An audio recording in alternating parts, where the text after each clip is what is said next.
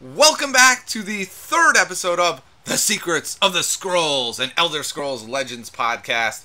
I'm here this week with Justin, and we are going to be talking about all kinds of stuff this week. We have a bunch of arena talk. We're going to go over what we think the top classes are. We're going to go over some of the best cards for each color. We're going to talk about some sleeper cards, evaluate some arena decks. Then we're going to move on to some meta talk. I don't know if you saw this. The new meta snapshot is out by Team Prophecy, and this week, yours truly corrupted it with his data. Is that why Archer fell to Tier 2? We'll have to listen to find out. We've also got Justin on this week, and I consider him to be the scout expert. So we'll talk to him. What makes it great? What beats it? Maybe there's a budget version out there? I don't know. I'm going to really press him on this, see if we can find one. And finally, we're going to wrap up with a tournament recap. There was a big tournament over the weekend. We'll talk about what went on with that, what are some of the big names coming out of that, and the finals haven't yet happened. So let's get on with the show. Justin, welcome back for a second time. You were the first guest to come back. Well, thank you very much for having me. I've really been enjoying your podcast. All right. Thank you so much. And how have you been doing on the ladder this week? I've been doing pretty well. I hit rank 1 legend a couple days ago. And were you able to hold on to it, or was it just instantly dissipate? I was able to hold on to it for about 24 hours, Ooh, and then I tanked a few games and dropped down to rank 4, and now I think I'm back up to rank 3. Not too bad. I am also doing pretty well on the ladder. I think I ended the day yesterday streaming. So I was like 45, and then I said, all right, I'm done. I'm too tired. And I was like, I'll do one more. Whenever I say I'll do one more, I always lose because I'm tired, lost that game. And then it was late at night, and I was like, I think I'm going to take my control mage on the ladder in the middle of the night when I'm so tired I can't see anymore. Right. What could go wrong? And I lost that game too. So now I'm like 70. But that's all right. I'll stream today, and I'll climb back up. Do you do that at all, Justin? Do you get, like, the scout deck is awesome, and you know that, and you play it. But do you kind of just go like, I'm kind of bored with Scout. I'll throw Action Mage on the ladder. I do. Actually, I reached Legend this season playing Mono Red because I thought it would be fun, and I thought the meta wasn't really well equipped to handle aggro. So I just built a pile of cheap cards and went face with it. And it was because I had had enough of playing Scout. I'd played it for about a month at that point. So I definitely like to switch it up a little bit. Wow. You played Mono Red to Legend? That's pretty interesting. I did, yeah. A real, budget garbage list too. It was not not a single legendary card in it. Oh, not even a blood. Oh, I guess Blood Dragon wouldn't really fit in an aggro version. No, the only thing that cost more than 4 was Triumphant Jarl. Oh, yeah, you gotta have him. I did. He's the key to every list. Yeah. All right. Well, happy to hear that you're doing so well on the ladder. Hopefully I can climb all the way up one of these days. We'll see. I've got my tokens deck. It feels like my tokens deck is really good, but it doesn't feel like it's quite number 1. Like it's missing a bunch of, really good legendaries that would help give it that little bit of edge that maybe I could win like 1 or 2 more games that would help me move up. Because when you lose at like, let's say I'm 55 and I play someone who's rank 2, I'll lose like 20 ranks if I lose. Yeah. And when I win, it's like 3. So yeah, I have to win something like 28 games in a row just to get to like 20 or something. Well, you've come a long way since the last time I was a guest on here. You're talking about a tokens deck, but you're talking about a budget version and how you just started playing it. And so to see you already up to like Legend 45, like you were talking about, it's really impressive. So nice work. Well, thank you. I did pick up 2 more Bone Colossus, and I'm running a triple Bone Colossus version, which is so fun. I put a video up on YouTube yesterday of a game where I got to play all 3 of them against a control mage. It was a lot of fun. I saw that. That was a great video. It was so annoying. It'd be like, Bone Colossus? And he's like, board wipe. I'm like, okay. Bone Colossus? The dude who has a taunt when you kill him, he board wipes. Okay. You got me again. Right. So that was a crazy one. All right, well, let's move on to some arena talk then. Okay. I specifically have brought Justin on because I know Justin is really good at arena, and I am only okay at arena. I mean, for me, I'm a constructed guy that plays arena because I need to play arena to get my packs. I kind of treat it like my chore, and I'm like, Mama, I finished my arena run. Can I go outside and play some constructed, Mama? That's kind of how I treat arena. What about you, Justin? Do you have a deep love for Arena, or are you just naturally really, really good at it? I will say I like Constructed more, but I've been drafting Magic the Gathering off and on for 10 years at least. So I kind of got used to the format, and I played way more Arena and Hearthstone than I did Constructed, where I enjoyed playing that more there. Um, and it's really just one of those things where a lot of experience with the different cards and knowing what the cards are that are out there, I think increases your success quite a bit. Yeah, it's funny. I play Arena kind of like Constructed. I'm Yeah. like, I'm even playing around Constructed cards, and then they drop some craziness on me. And I'm like, oh, geez, I forgot that card even existed. How the Yeah. heck do I handle this? I wasn't ready at all for this card. That happens to me too, and part of that I think is the appeal of Arena to me. I mean, like I'd like to occasionally lose to cards that I've never seen before. Yeah, I prefer the opposite. I like to occasionally win with cards I've never seen before. That is a much better feeling, I suppose. Uh, so let's get into it then. I want to start with what you think are the best classes. I did a little bit on Arena last time, and I basically just said I think the best classes are anything with green, because green has so many great cards at the common and rare level. I'd like to hear a list from you if you can, and then we can parse it out a little bit more. Let's start with your number one class. If you had to win, what would be the number one class you would take in Arena? Absolutely. If I could pick any of the 10, I would choose Assassin. That's blue green every time. Blue green every time, huh? It's Yep. interesting you would say that because am I? No, I'm not blue green right now. I often take blue green. Blue green is the one I take most. It's not my favorite. My favorite is green purple. Okay. The reason being that green has all the sort of cheap mid-range cards that are really good. Purple has a lot of mid-range cards that are really good, and so many bombs you're bound to hit one. That's my That's theory. true. That's definitely true. So why do you like green blue best? The reason I prefer green blue is I think blue has some of the most flexible spells in the game.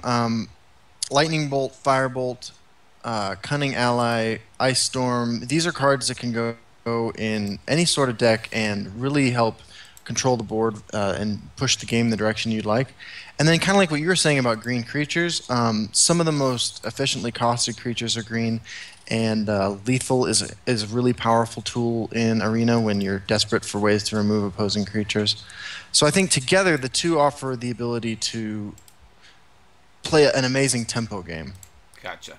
So you're thinking this deck sort of makes it so even if your opponent has a bomb, by the time they get to that spot, you've taken such control because of your tempo advantage. Right. I mean, you have the ability to play faster than your opponent or regain control of the board if they happen to have something, large and in charge. Okay.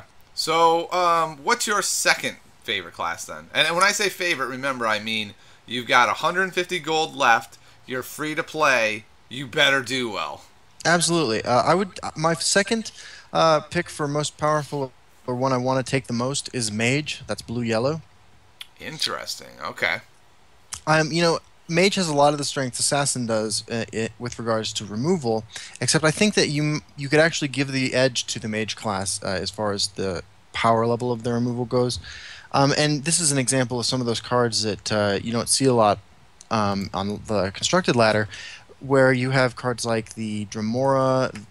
He costs 5. He comes into play and he executes a creature. Yeah, that card is very interesting. Somebody hit me with that in draft. And I was like, what just happened? Right. I mean, the first time I saw that card was in draft, and I had never seen it before. And there's a lot of stuff like that in these two colors that should give you the ability to really lock down the board as long as you have a handful of them. There's also cards like the 4 magic, a 2/2 blue creature that comes into play and does 2 damage to a creature. There's just so much removal that it's hard to draft a bad Mage deck. You do realize though that you're naming like legendaries and epics. Oh, you're talking about the Ash guy. The Ash Servant. guy. Okay, never mind. He's only a rare. Okay, that's okay. I thought you were talking about No. what's his name? Skywatch Vindicator. Oh, who's no. also awesome. Yeah, Skywatch Vindicator is obviously exactly where you want to be if you're in these two colors. Yeah, he's great. Okay, so basically the thought here is that you have really efficient removal, Mm. and that's how you're getting your board advantage. Yeah, I feel like you can win an arena game with, a 1/1 creature given enough removal in hand, right? Mm, All it takes is an amount of time to win the game, and you can win it with anything. But if you can't control what your opponent's doing, you're going to lose no matter what you have on the board. So I feel like a good defense is the best offense in arena a lot of the time, and blue yellow offers that. okay, that's fair. What would be your third class then that you take? The third one I would look at, and I think the kind of locks up a trio of the my go-to choices in arena is Battle Mage, red blue, Okay. and just like how I think Assassin offers the strongest potential for tempo, and Mage offers the strongest potential for control or just general removal. I think Battle Mage offers the highest potential for a successful aggro deck. Yes. Yes, it does. I have been blitzed down by many cards I've never seen before from a red Mhm. deck. Yeah, most of the time when we see red on ladder right now, we're looking at the mid-range or control cards that are in the archer decks, and it's easy to forget that this is the color of Steel Scimitar, Fiery Imp, Orc Clan Captain, just a lot of really powerful aggressive cards. And when you combine it with blue cards to remove creatures or blue equipment, you're looking at a really streamlined aggressive strategy. Yeah, I could understand. So would you say those are equally your top three, or somewhat equally, or is the assassin well above the other two? I think Assassin is significantly easier to go 7-0 with than any other class, but I think Mage and Battle Mage are closer to Assassin than they are to anything else. Okay. Let's talk about those three real quick then. You already hit on a couple cards. Let's talk a little bit more with some more depth about some specific cards that you really are looking for. Let's start with the Assassin deck. So you talked about spells generally. So we're looking at Firebolt, Lightning Bolt. Mhm. Are there any other cards that really jump out at you as like, you gotta pick this if it's available?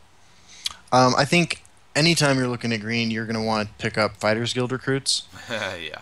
I mean that's an awesome rip off prophecy, and is going to trade with anything that your opponent has that doesn't have ward. In addition to that, anytime you're playing constructed, you want to play this guy as well.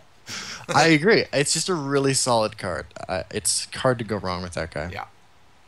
And he's a common, so you're almost assuredly going to see one. If I ever draft green and I don't get one, I'm practically raging. Like, what happened? This guy's a Right. common.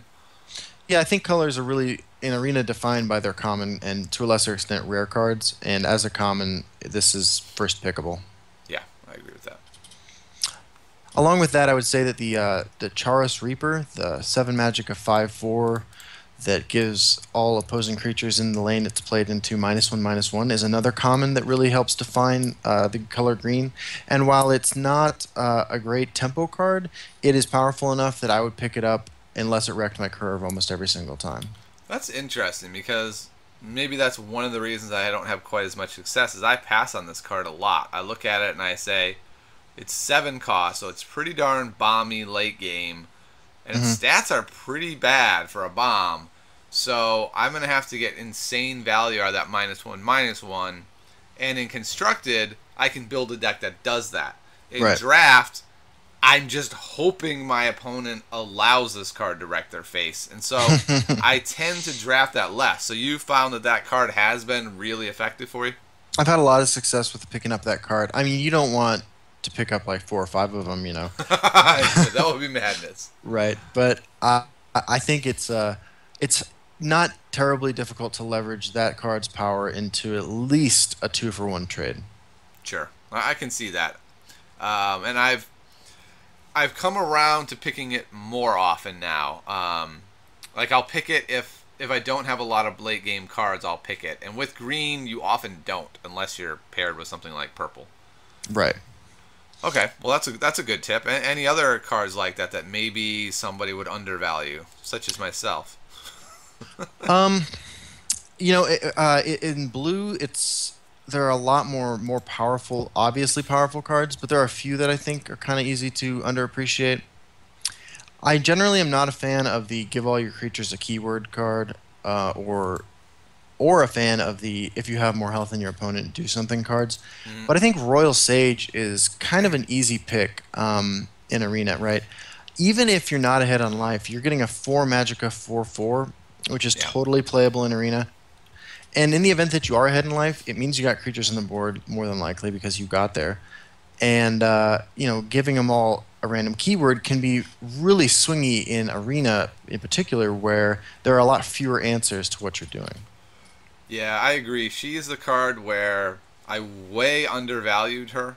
Hmm. And then I was playing a draft and I kind of got stuck with her. And Yeah, I was like, oh my god. This yeah, card is ridiculous. Like, keywords in draft are insane. absolutely. Yeah, and like if you can curve her with something stupid like Brutal Ashlander into Soul Split into Cunning Ally into Right, Royal Sage and get 4 keywords, you might have just won the game. absolutely. And it's worth pointing out, you mentioned Brutal Ashlander. I mean, that's a pretty obvious, reasonable pick in Arena. But if you get Brutal Ashlander to have Drain or Lethal via Royal Sage, Yeah. that last gasp trigger is going to either gain you life or just kill anything it touches. Oh, wow, I didn't think about that. Lethal on him would be amazing. You kill the guy you hit, and Yeah, then you do 3 damage to something else and kill that. yeah. Oh, that's a combo that I want to see. Yeah, that sounds very exciting. The one other card in blue that I think might get overlooked a little bit is Crown Quartermaster.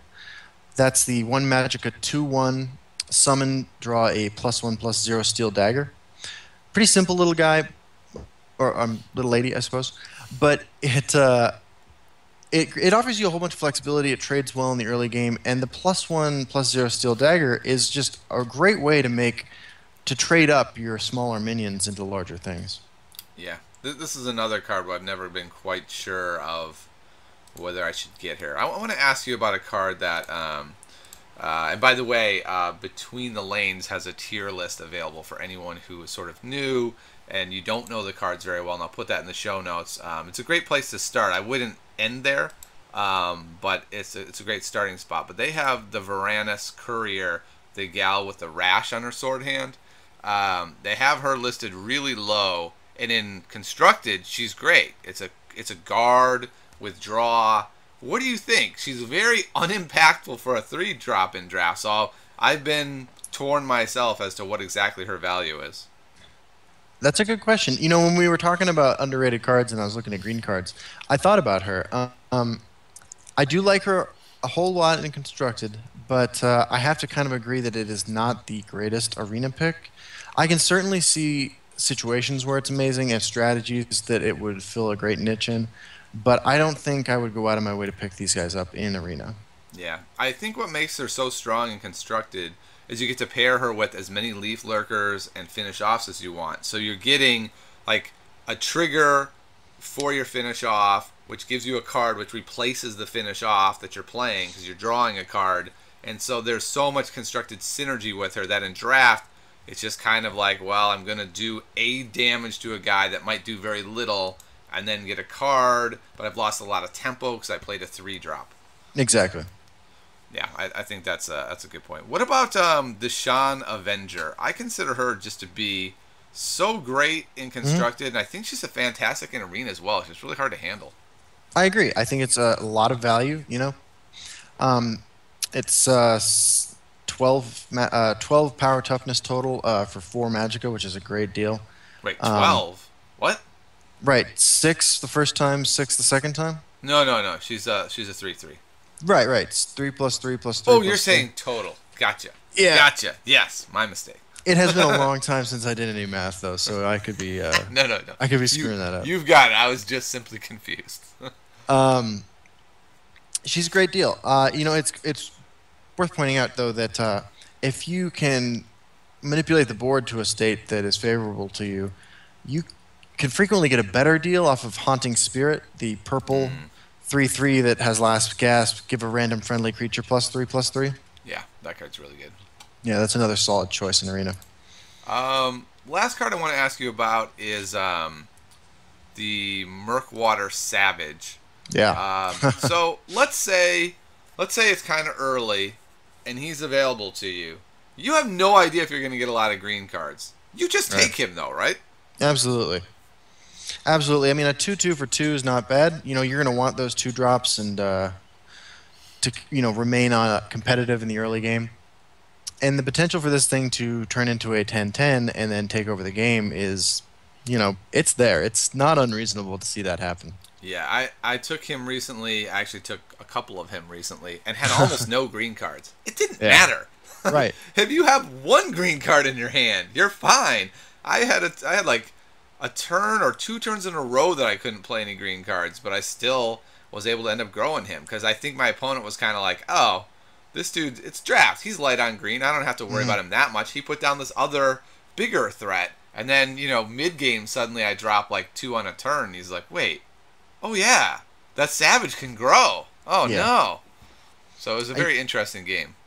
Murkwater Savage is a must-kill target. I mean, you don't any of these kind of grow out of control cards need to be dealt with as at the point where you can still deal with them. Right. What do you think about finish off in draft? In constructed, it has infinite value. Yeah. I feel like it has less value in draft, but it's still really strong. Yeah, I mean, it's certainly harder to synergize with it, right? Like, you're not going to be drafting a whole slew of deal 1 damage to an opposing creature effects necessarily in Arena. But creatures are going to get damaged because Arena is largely a fight for tempo on the board. So finish off is always going to, well, almost always going to have value and have a target. Maybe not going to, it may not be the target you want that turn, but you should be able to get some value out of it all the time. All right. So let's say you're building your assassin deck. Yeah. What are the 5 cards that if you had these 5 cards, you would say, bam, I think this is going to be a pretty darn good assassin deck? Well, I think Fighters Guild Recruits a must include there. All right. I'd like to see a Ward Crafter. I think that's a really solid card that lets you make very favorable trades. Interesting. I'm not sure I would have put that in my top 5, so that's a very interesting include for me. It's a great card. I think Lightning Bolt's essential to any deck running blue for the flexibility it offers both as removal and as a finisher. Okay. Prophecy's not bad either. Absolutely. I mean, it's one of the strongest Prophecy cards, I think. Oh, you have lethal? No, Right. you don't. That's Exactly. hilarious. I really like the flexibility offered by Dune Smuggler. I think switching cards between lanes is a great way to retain tempo in the game, especially in the assassin colors, which are the colors that you're probably going to be playing for tempo the most. So I think Dune Smuggler is one that I definitely want to grab. I love Dune Smuggler, and Justin, I think you and I need to get together and make a Dune Smuggler constructed deck. I think that it is well within our ability to do that. All right. Stay tuned for a later episode. The Dune Smuggler constructed episode. And since we're in Magical Fantasyland, I'm going to go ahead and say Queen Baron Zia. What? I don't even know this card. Right? It's the green-blue unique legendary creature. It's a 6/3 with Drain. It's got some other text, but let's just stop and appreciate the fact that it's a 6/3 with Drain. Oh, man. This is the kind of card that is going to dominate an arena game. I mean, if it's not dealt with immediately. I'm starting to see why you win a lot of arena games. If you're like, yeah, seriously, you should be taking Queen Barnzea. I mean, she's good. Take her. If you're seeing her regularly, you got a leg up on the rest of us, Justin. Absolutely. I didn't want to go out of my way to point out legendary cards because, I mean, they're all great. Ungolem is great in Arena, but I would love to draft a Queen Barnzea. All right, that's fair. So you said your second favorite deck was Battle Mage. Mage. Yeah. Green, blue, yellow. So name me the 5 cards in that faction that you're thinking, I got these 5, boom, I am on my way. This may be a 7-0. Sure. I mean, there is the overlap with blue, but it's actually mostly a different list of cards. I would take Piercing Javelin. Oh, yeah. I think that's the most impactful prophecy card you can have, as well as just, unrestricted removal in Arena is fantastic. I played yesterday, I believe 3 turns in a row, I popped the runes. All 3 times that Piercing Javelin came off the top and he killed my guy. That is awful. I'm sorry to hear that, man. Yeah, it was really bad. I didn't win that game, actually. I would take. I love Raj Highwayman, the 2/2 for 3 yellow creature with Pilfer draw a card. It's a lot harder to answer in Arena. Oh. One hit with this, you're looking good. Wait, Two how hits, much does this guy cost? He costs 3 or 2? 3 for a 2/2. We got to stop on this one a second. Wow, you seriously listen to that guy in your top 5? This shows you how little I know about draft. I usually don't even take this guy. Here's the thing. Like, blue yellow have a lot of ways to clear out a way for this guy to attack. Hmm. So I feel pretty comfortable taking one. I wouldn't want to take more than one necessarily. I mean, I'll pick up 2 and not be unhappy about it, but Sure. it's got such a high threshold, a high level of potential impact that it's hard for me not to love that card. Yeah, I mean, I love draw. You put the word draw a card on any card, I automatically think it's at least decent. Absolutely. That's very interesting. Okay. What My else next are we looking for? my next spot would be a kind of a tie between Aerostorm and Execute. I think they're both super good at controlling the board for you in the early game and getting you to the point where you're dominating the board. And in Arena, I don't mind spending 3 Magicka on an Aerostorm to kill 1 creature. But if I get more than 1, that's just fantastic. Okay, and then it's fair. And like you're saying, in Arena, we don't have quite as much control over our deck, and they may play low strength guys in the mid game, and maybe they have Pilfer and Grow, or maybe they have some other effect, and they're worth just removing anyway. Exactly. Okay, what else? One more. One more. This is kind of a tough pick. I'm not leaning towards any of the blue cards here. I think of blue as sort of the support color when I'm playing in these 2 colors. Okay. So with that in mind, you basically mean like whatever removal you get is great. You just want something from blue that's removal. Right, exactly. Gotcha. But I'm going to go with, and this is a testimony to how powerful the 2 color cards are. I'm going to go with Skywatch Vindicator. It's an epic, but 4/4 for 6 that has that sort of flexibility can really make or break a game. Just swinging 1 turn your way. I gotta say, I'm hoping in future card pools they have more cards like this with this kind of flexibility at a lower cost point. Yeah, Even definitely. if it's something like 3 cost 2/2, deal 1 damage or give +1/+1. I just love this idea of I can do multiple things with this card. It becomes this major tool in my toolbox. Yeah, definitely. I agree. All right, so that's our second one. Third best faction according to Justin is Battle Mage Red Blue. So Justin, what are we looking for in Red Blue? In Red Blue, we are looking to go face. So we're looking for cheap creatures that trade well if you need to. Although that's secondary to just doing a lot of damage to your opponent. And we're looking for equipment to throw on either charge creatures or creatures that we have put in the Shadow Lane the previous turn. Okay, let me stop you for a second. Are you talking like you see equipment, you take it, or is there certain equipment where you go, no, that's too expensive, and when I get 2 for 1, it's going to be too much? Or are you just thinking, equipment's good, I'm going face, it's going to be fine? There's definitely some that are a lot better than others. That's a really good point, because you're not going to want to pick up necessarily, unlike in Constructed where this card isn't terrible, like Bone Bow is kind of unimpressive in Arena. Clearing out opposing guard creatures is important, so it's not necessarily bad, but you're looking mostly for cards like Steel Scimitar, a 1 Magicka +2/+2. Let me stop you for just a second, because I drafted Bone Bow in my last deck. Yeah. Like, I want to talk about this last deck that I drafted with you real quick. Sure, That didn't do very well, because I think it's going to fit into this. So I drafted Bone Bow, and I also took the 4-cost one. It was like, make them, what is it? The Heavy Battle Axe, +4/+1. And when I took these, I knew these are lower impact weapons, but I had a whole bunch of guys that said, if they have a weapon, do this. And so I thought, I really need some sort of weapon for these guys. Mm-hmm.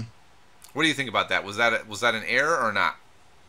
I wouldn't mind having 1 Heavy Battle Axe in my Battle Mage list, and I wouldn't mind having Orcish Warhammer for sure, which I think is stronger than Heavy Battle Axe. But I think it's more important to draft cards that are individually powerful than it is to Yeah. look for synergistic effects because you can rely on a card's power as printed every time, whereas, if these conditions are met, isn't something you're going to be able to meet all the time. Yeah, what happened is I got pretty late and I didn't have any weapons yet. I didn't see a Scimitar and I was just like, Yeah. oh my goodness, I have 4 guys that have major buffs when weaponed. Right. I'm desperate. I gotta take some weapon. And not shockingly, it did not go well. Yeah, I've certainly found myself in that position before where I pick up an improvised weapon, the Zero Magica +1/+1 and breakthrough equipment, just because I'm sitting on 3 Rehad Horsemen or something like that. It's Okay. not the worst thing that can happen to your draft, but I think it's more important, if there's a creature in that slot, Yeah. to grab that guy. Okay. So let's go back to your top 5. So you would put Steel Scimitar in there? Absolutely, I would pick that. I mean, anytime I'm playing red, I'm going to pick that, but I think it's most useful in the Battle Mage deck. Yeah. Basically, for me, if a weapon is cheap and adds health to them, its value is super high in any deck, whether it be mid-range aggression, just being able to give my guys health buffs. It lets you trade easier, lets you go face easier, lets them live longer. It's just such a great weapon. Yeah, I totally agree. Along with what we were just talking about, though, with the weapon synergy, I'm going to go ahead and pick Rehad Battle Mage, the 3 magic of 3/3. Gets +0/+3 in guard when equipped with an item. Mm-hmm. And I'm doing that because a 3/3 for 3 is playable on its own. Yep. And if you do throw that Scimitar on it, for instance, you're looking at an enormous creature very early in the Yeah, game. a 5/8 with guard on turn 3 or 4. That seems Right. good. Yeah, so I would pick that guy up pretty highly in this in Okay. this color combination. I'm going to grab one epic here. I think Burn and Pillage is an absolute beast of a card in aggressive arena decks. What's the cost That's on 6 Burning Pillage? magicka. Oh, okay. Yep. Deals 1 damage to all enemy creatures for each destroyed enemy rune. Ah, yes. I don't This even own makes. this card, by the way. Don't even own it. I mean, its constructed applications are sort of limited right now. Yeah. But in Arena, I think it might even be the most powerful card you can draft in Arena. One of the reasons why I think it's so awesome in Arena is because it's not played in Constructed, and whenever it's played on me, I'm like, oh my goodness, Right. all my guys are dead? Like, I Yeah. forgot Red had that kind of board wipe at their disposal. I mean, it wins games, right? Like, there's no other way around it. Yeah, I got severely wrecked by it. I think maybe twice now. Hmm. What about Triumphant Jarl? Do you think he's as good? Well, I mean, he's obviously not as good in Arena, but is he a card that you're desperately trying to get in your Arena decks? Um, in this color combination, I'd be more inclined to get it than in many others. But I can see situations where I'm not picking it up. If I have a more aggressive creature to choose from in that spot, I think it's kind of a poor choice not to pick it up as a general rule. But it's not a must pick for me, I don't think. Gotcha. So who are these aggressive creatures then that you're picking over, the meta-defining Triumphant Jarl? Sure.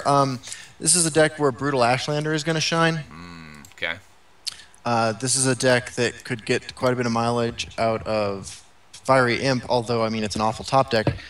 Fiery Imp, the 1/1 red creature for 1 that deals 2 to your opponent when it attacks, is just a lot of face damage in a very small, at a very small cost.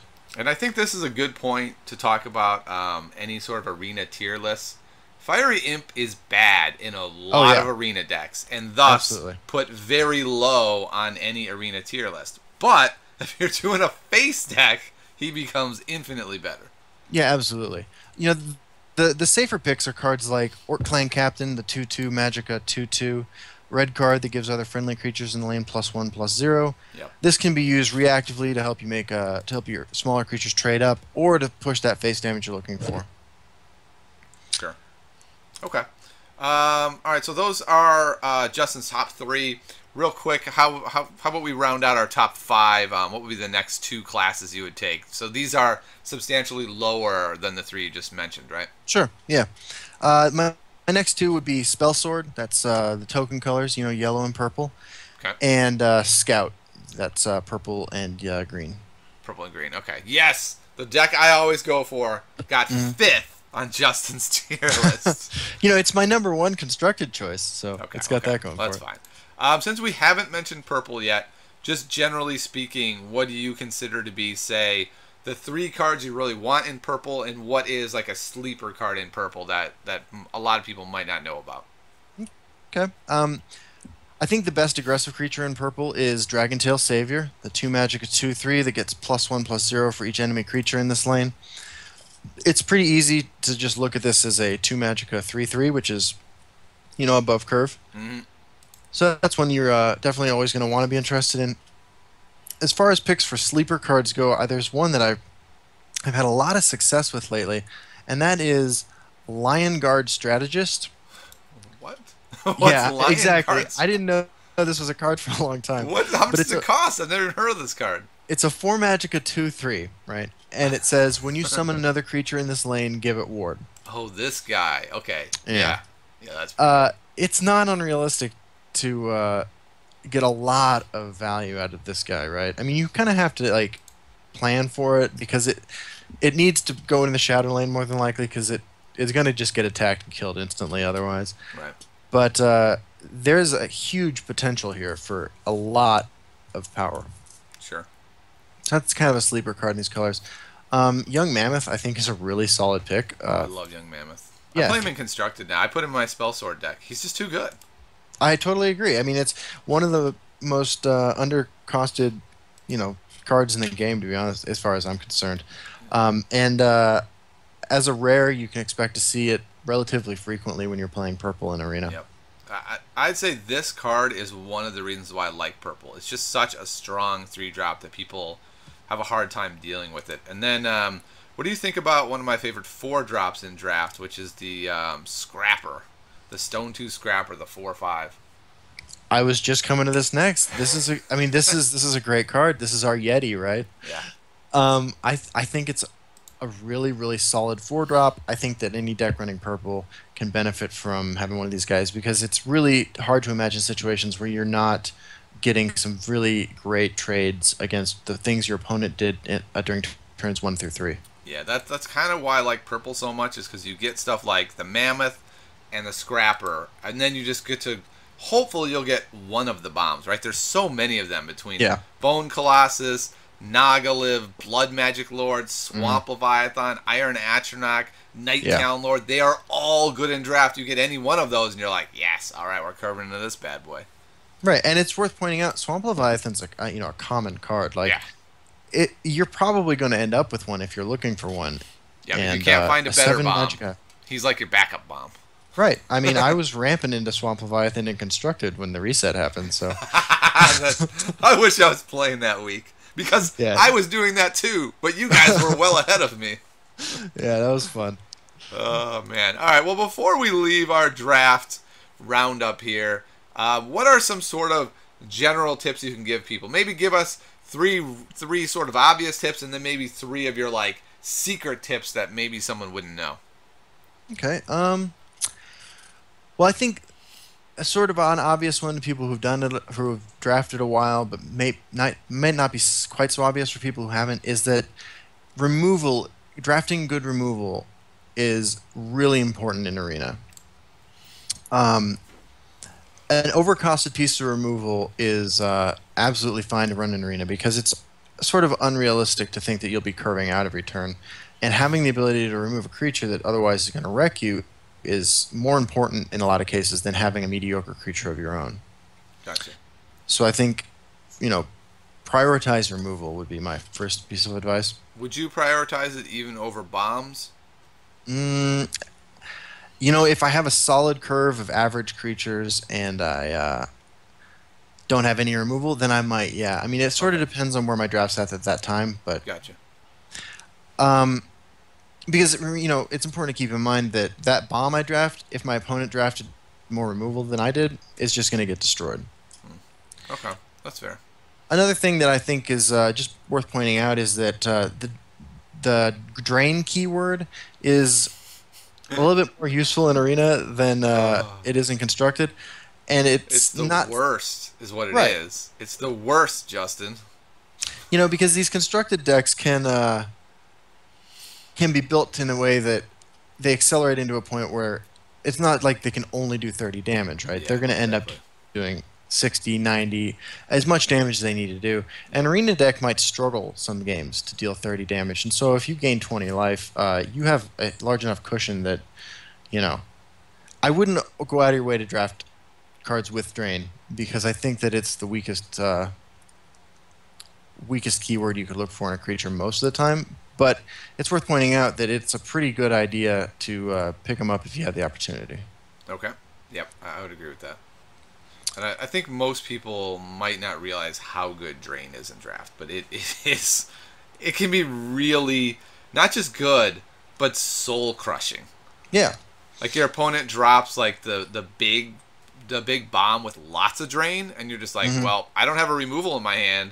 That's game. Like there's no way I'm gonna deal with this guy. He's gonna gain 16 health before I can kill him. That's it. There's no way I can overcome that. The other thing I would mention is that Pilfer creatures are much stronger in draft than they are in constructed. Where you can not, where in a format where your opponent's not necessarily going to have an answer to your creature every turn, or a guard to throw down in front of it, Pilfer cards can get out of control very quickly. I wouldn't ordinarily play most of the Pilfer cards, but even Daring Cutpurse, the 2 Magicka 2/2, it can get really big fairly quickly in a format where your opponent can't answer it. Yeah, I've had several. I usually take that card pretty highly, and so I had one draft where I had I think 5 of them, and I got 7 wins.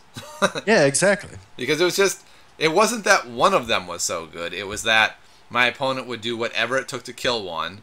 They would do whatever it took to kill the second one, and by the time the third one hit, they were like, "Wow, you've already exhausted all of my options to kill a dude before he grows out of control. So well done, sir, with your lucky draft." Yeah, exactly. All right, well that was great. I think that's some really useful draft tips. I think now we should move on to some meta talk. But before we do, I did want to announce that I have my Patreon page going for this podcast. So if you want to support the podcast, come on over to the Patreon page. We do have one person right now who is already signed up. So I'd like to thank them. I had their name here in front of me, and now I have forgotten it because I'm tired. It is Grand Patron. So there you go. This person probably patronizes lots of people with his name. So come on over, check out the different tiers. Whatever tier you do, the first time you do sign up, I'll go ahead and announce you on the stream because stuff like this really helps us keep going and pushing forward. And so that is great and quite useful. So thanks so much to Grand Patron, and hopefully someone else comes along. And also, Justin, I like to read 5-star reviews on iTunes for people because it's very helpful for others to be able to find the podcast. If there's 5-star reviews, it sort of pushes up the podcast on people's feeds. So we did get 1 5-star review. So Justin, you ready to hear this? Yeah, and congratulations too. Oh, thank you. This person does seem to like the show. So here we go. So Sandra M. Saucedo writes, "I'm really enjoying this podcast. The host is enthusiastic and interesting, and the guest was fun as well." And you know what, Justin? I'm pretty sure that was you. So, I'm glad to hear it. I just got into the game and found a lot of the advice here really useful. Looking forward to more. Well, Sandra, here's another one. I hope you enjoy it. Thanks so much for liking the show, dropping us a review. And it's time now to move on to what to me is even more interesting than Arena, Meta Talk. I agree. All right, so if you haven't noticed, there is a new meta report out by Team Prophecy, which actually both Justin and I are a part of. So we actually helped build this meta report that's put out by Fade. And there looks to be a new top dog, Justin. Do you agree with this, that the tier list is different this week? Things have definitely changed since the last time one of these came out, and Archer was all over the place for sure. So I have to ask you this. If Archer is tier 2, I have to assume either Marshall or Jarl was nerfed and I missed it? What happened here? That would be my assumption too if I hadn't been playing, because I'm kind of shocked they made it through the week unscathed.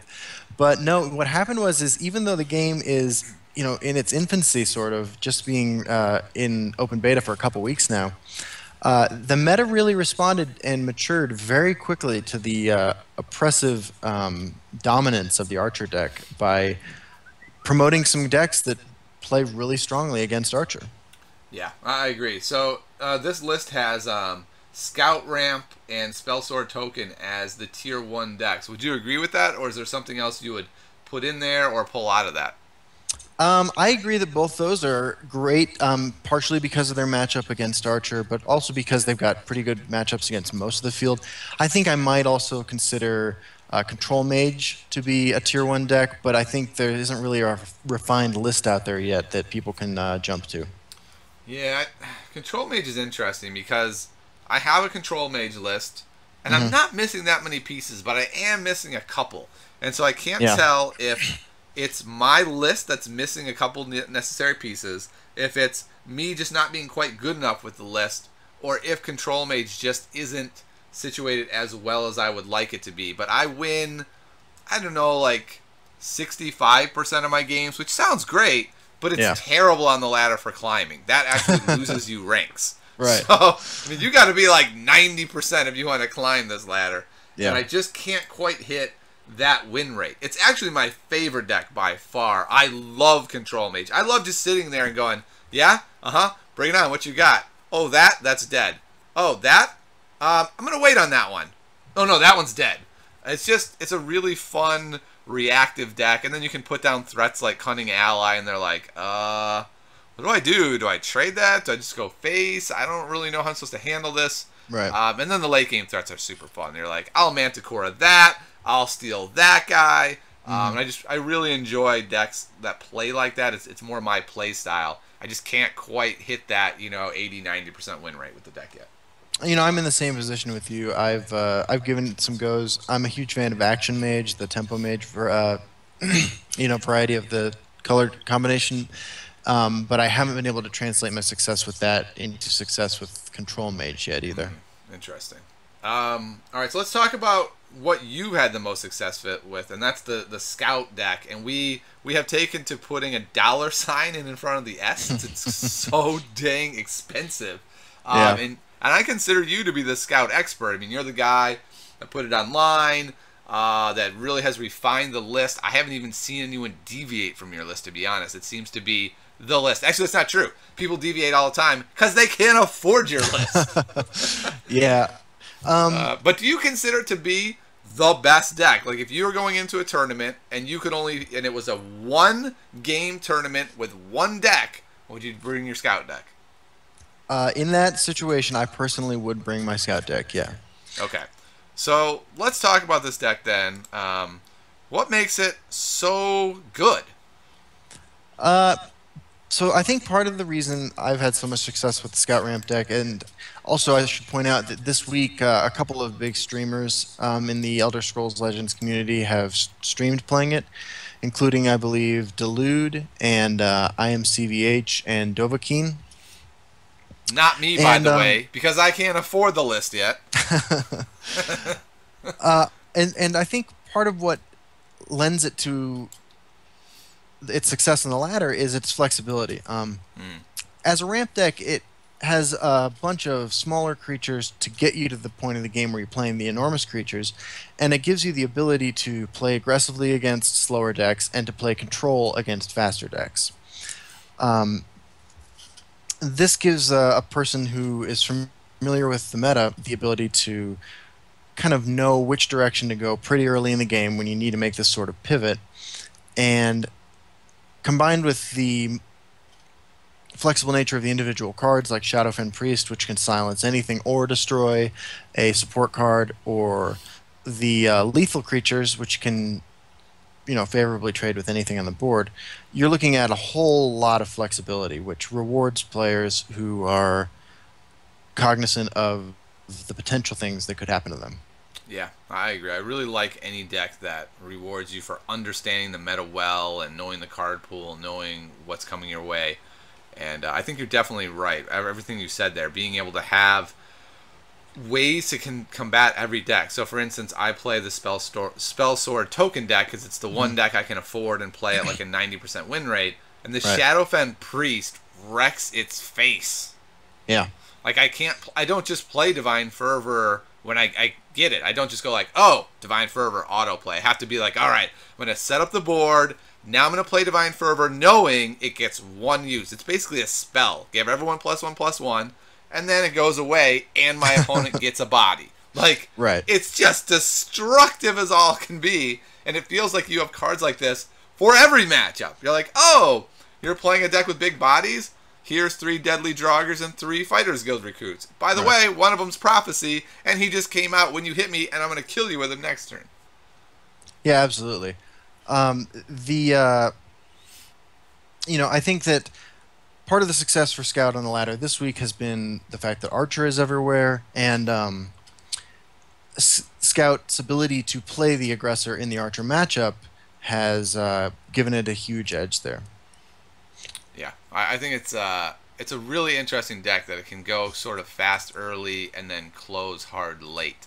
Are there any of these really expensive cards that you think like, okay, it's great, but it's not necessary? Like, you could still play Scout without some of these expensive cards. I'm kind of guessing Ungulum the Listener is one of those, where he's just a great card, but he's not utterly critical to what this deck is trying to do. Another 2-drop in its place, or maybe a 1-drop, could function. Yeah, absolutely. Ungulum's a great example of this. 9 times out of 10, Ungulum the Listener is going to be a mud crab that costs you a week of grinding on the ladder, you know? And I wouldn't recommend crafting Ungulum the Listener to put in any deck. I think if you open one in a pack that you get through Arena or through a reward, congratulations, you should throw this in a lot of your decks. But it's a great example of a card that is just sort of like gravy. I think it helps the Archer matchup where you're likely to get to a point where you're drawing several cards. And it helps against the control matchup where you're likely to get to that point. The other card I would say is least important is a card that actually wins me a lot of games, but the Iron Atronach. I hate how you say that. You're like, this card isn't that relevant. It just wins a lot of games. I mean, the thing is those were games that it was probably likely to go on for several more turns, but then I would have won, you know? Gotcha. Iron Atronach almost just has the ability to summon your opponent concedes the game, right? Because it's a 12 Magicka guy that has Regenerate and Breakthrough and Guard and can't be targeted by your opponent's actions. And games where you throw this guy down are games that you're looking to lock up, right? Worst case scenario is something involving a silence and another effect. You're going to end up getting a 2 or 3 or 4 for 1 with the Iron Atronach every time. However, a lot of games end before you're even going to be able to cast the Iron Atronach. So it's more important, I think, to play the deck in a way that allows you to win earlier than it is to depend on this one copy of a 12-cost card. Okay. What about something like Black Marsh Warden that doesn't have like the super splashy effect? And it's legendary. Do you think it's possible to get away with not playing a card like this? Like, for instance, for myself, I don't even own this card, and it's not something I'm eager to be crafting. The Black Marsh Warden is an interesting one. You're right. It's really not a splashy card. I think right now it's a reasonable craft for a lot of players who are looking to build multiple ladder decks because it fits into the Spellsword token deck as well.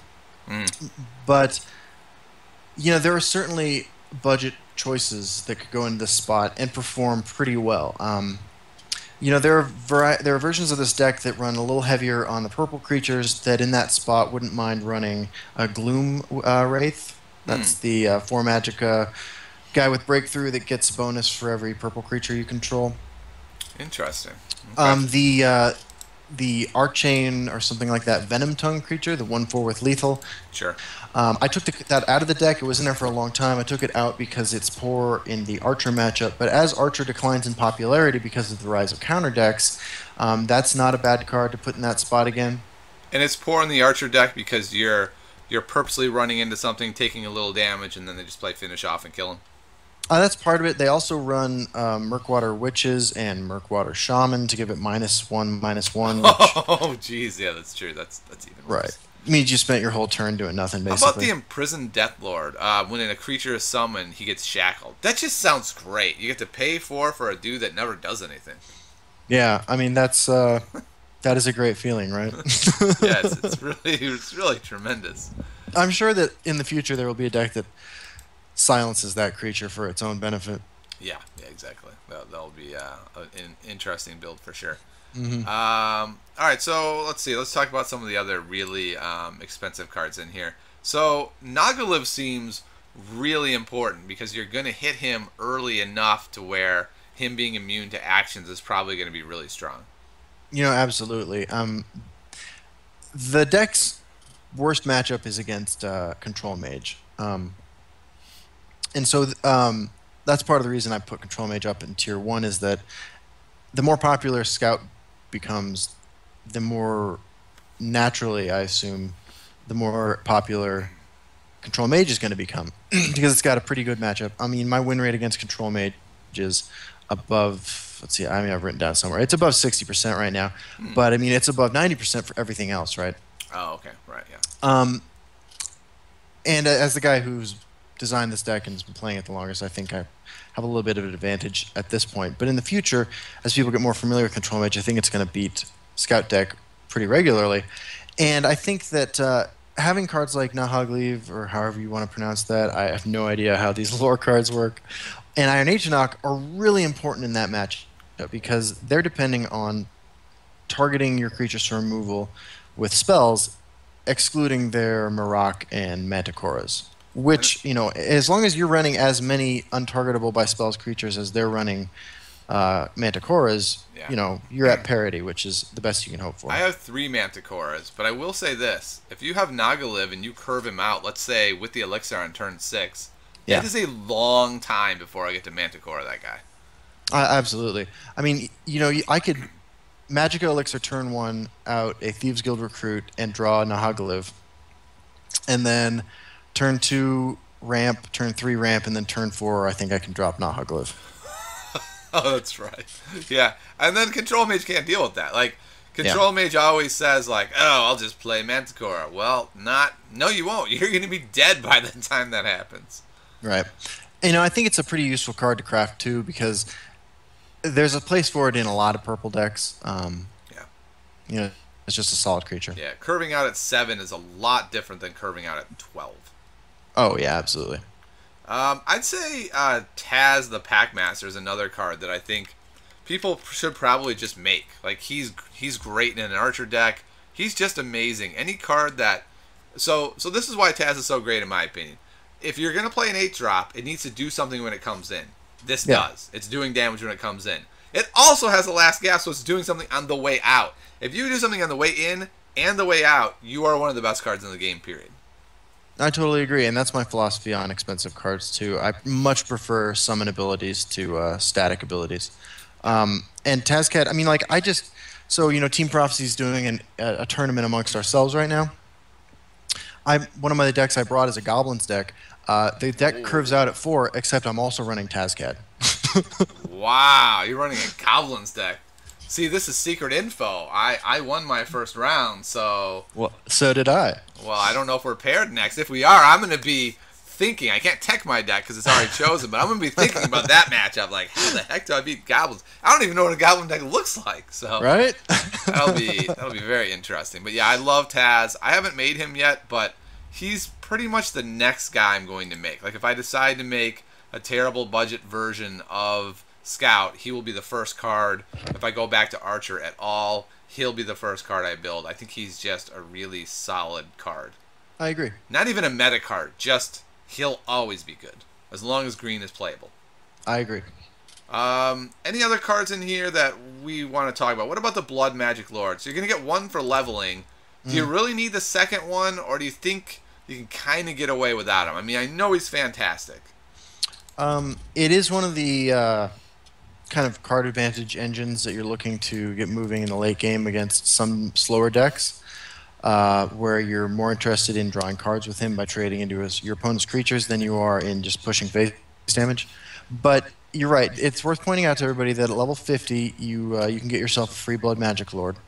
And in that spot, it's not, if you're working on a budget, it's not like you're going to lose a whole lot of games because you're running some other enormous creature in that spot. Gotcha. The blood magic spells that you're going to get from him and the way you're going to use them are going to be sort of next level kind of game playing against really high end opponents. So if you're not at the end of the ladder right now and you're trying to just work up the ranks to get legend, don't sweat not having blood magic lord at all or having a second one for that matter. Let's say you're me, and you have 3 Bone Colossus. Right. Do you think you could shoehorn him into this deck? It feels like he doesn't fit that well, because without anything to buff the tokens, it doesn't seem quite as destructive as it often is. Um, I don't think it's as good in this deck as it is in the tokens deck, that's for sure. I have experimented with it a little bit and found it to be useful, but my personal playstyle and the way I've kind of adapted the rest of the list kind of focuses on these, between 5/5 and 6/6 creatures, Sure. smashing face one at a time, right? Sort of a piecemeal approach to winning.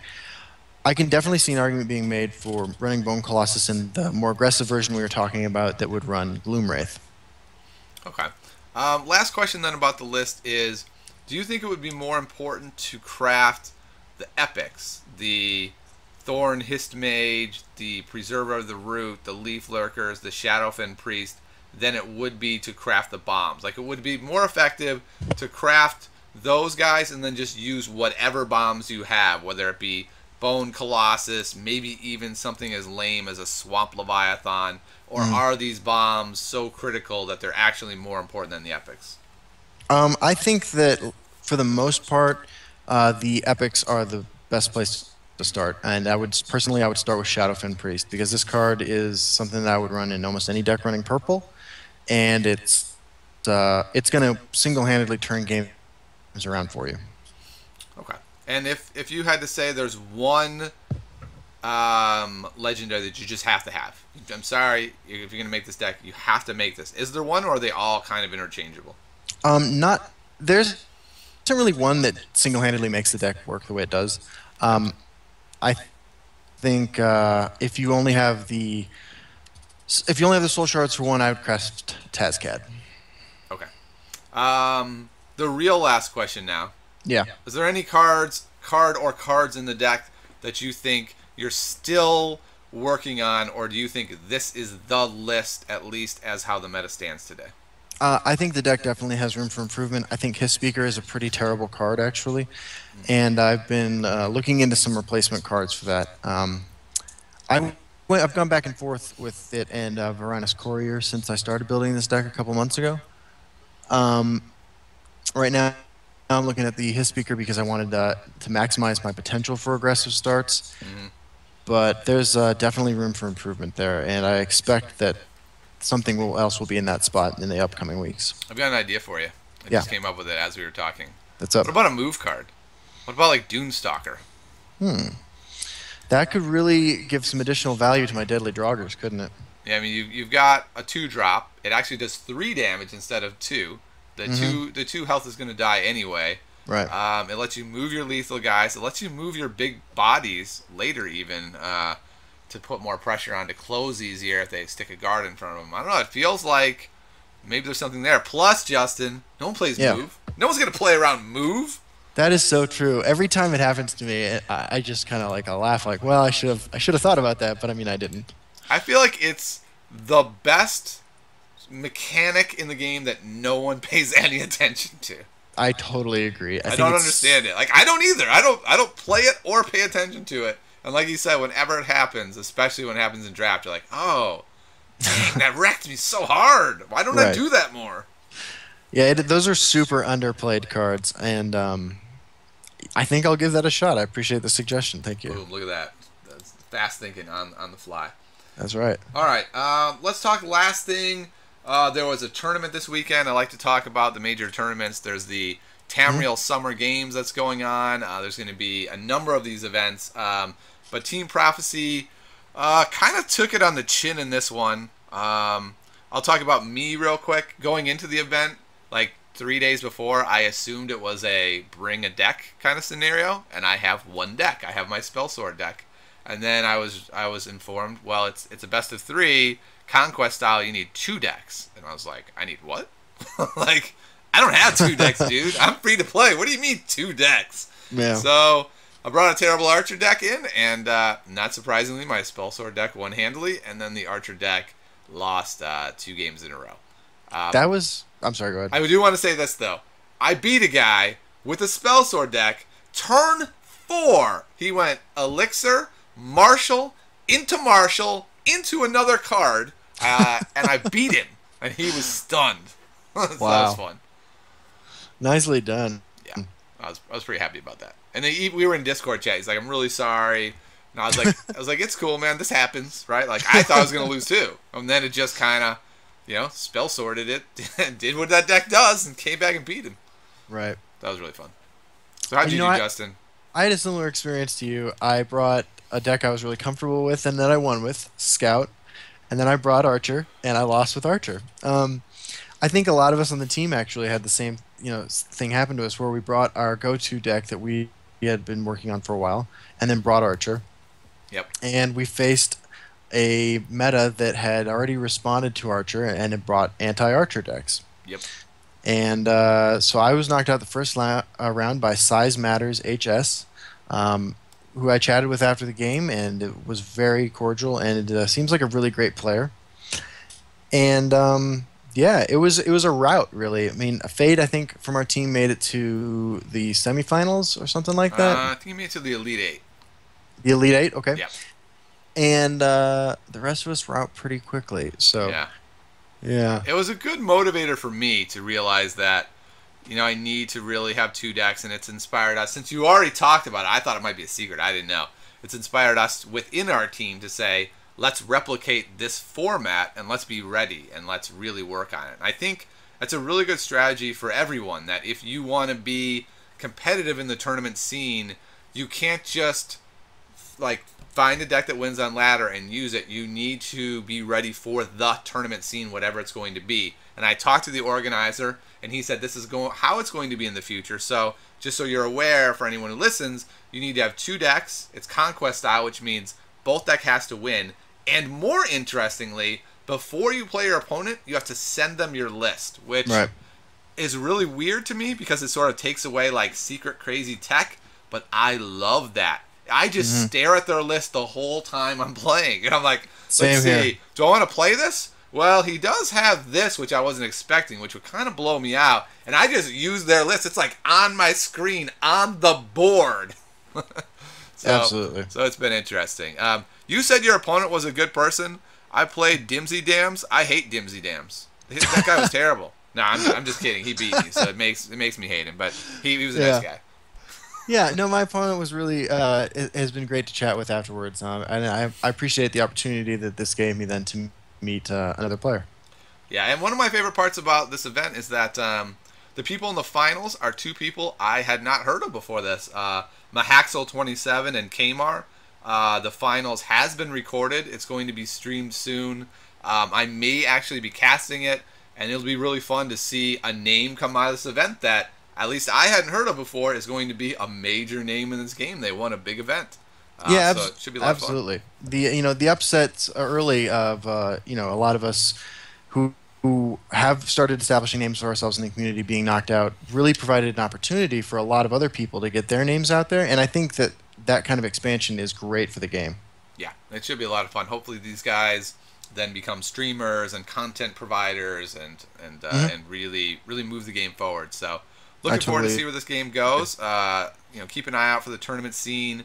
Come join the Discord channel, which is a great place to find out all this information. It was a lot of fun. Even though I lost in the first round, still enjoyed it. Sort of. I have a hard time enjoying things when I'm losing.